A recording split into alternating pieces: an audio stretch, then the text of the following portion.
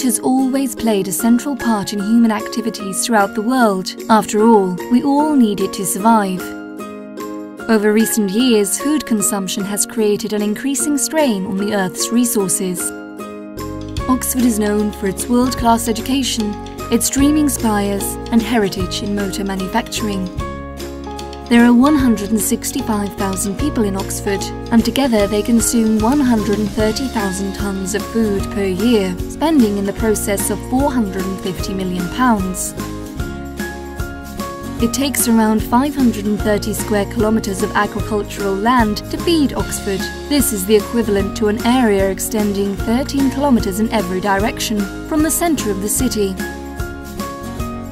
Oxford's food system uses 398 million tonnes of water per year. This is the same volume of water that takes 8.5 months to flow down the River Thames to Oxford. Oxford uses a total of 6.6 million gigajoules of fossil fuel per year. To buy this amount of energy in barrels of oil would cost around £70 million.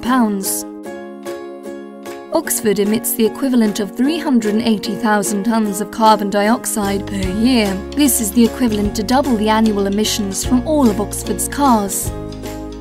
Based on our estimates, Oxford has the potential to reduce its land footprint by 40%, which is 21,000 hectares, and also to reduce its water footprint by a further 99 million tonnes per year, or 25%.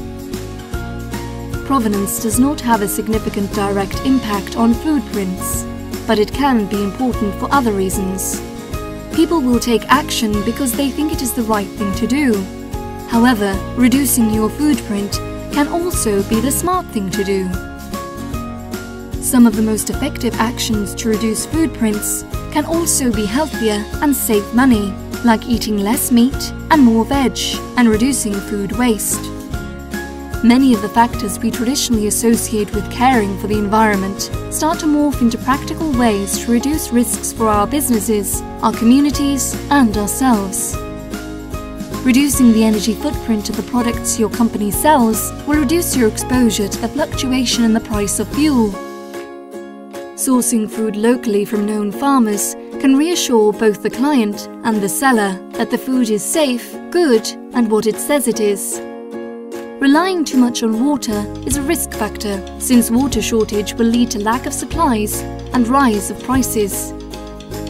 Based on our estimates, Oxfordshire has 25% more than enough land to feed itself with a slightly changed diet.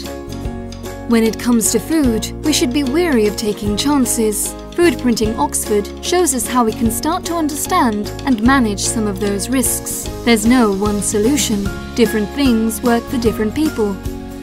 By calculating the impact of your decisions, you can make sure your actions really count.